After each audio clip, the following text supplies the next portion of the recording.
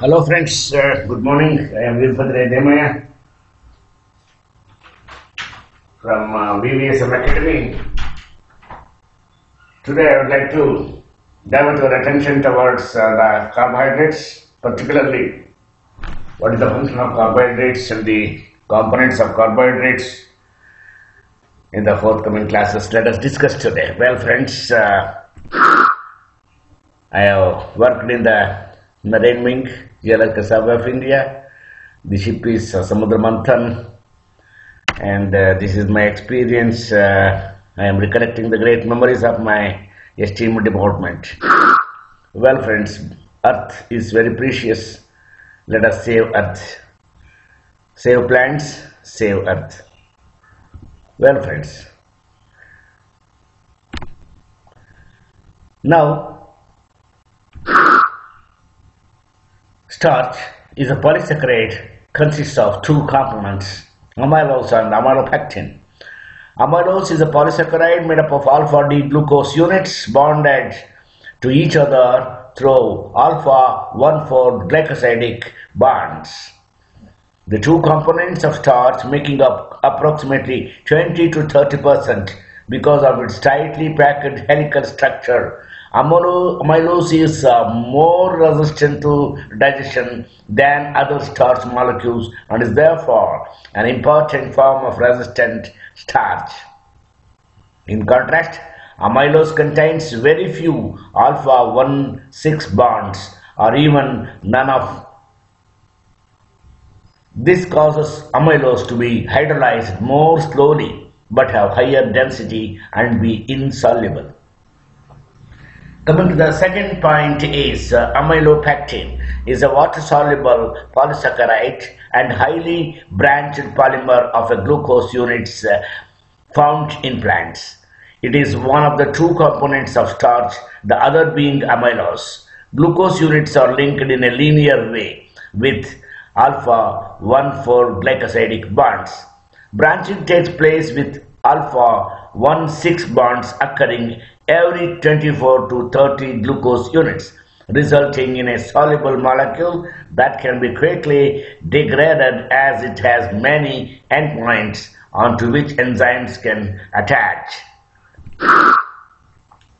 This is the important structure of starch composed by the glucose molecules, and the structure of starch, particularly glycosidic linkage, which is nothing but a oxygen bridge, that is which is nothing but oxygen bridge. As I told you, this is very important structure of starch. As I discussed, both amylose and amylopectin are found in starch granules. Amylose and amylopectin are both composed of D-glucose units. This is a straight chain structure and this is branched chain structure. This is branched, this is straight chain. This is very important from the point of view. Now, these alpha-D-glucose units are arranged in a straight chain structure in amylose, and alpha-D-glucose 1,4 glycosidic bonds are arranged in branched in the amylopectin. Both are important units in the carbohydrate, particularly starch. Amylose is a polysaccharide made up of alpha-D-glucose units bonded to each other with 1,4 glycosidic bonds, 30% of because of its tightly packed helical structure. This is the helical structure, a depiction of the chair-like conformation of glucose, a boat-like structure with both ends of the hexagon bent in the same direction also exists. This is the structure of amylose chair form. This is the structure where the glucose molecule joined in 1,4 alpha-1,4 linkages.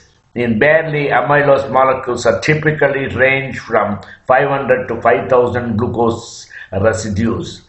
In this structure, glucose diagram with carbons numbered in this diagram 1 to 6, that is implied anywhere in a line ends bends and or intersects with another line except if it ends in a letter or letters.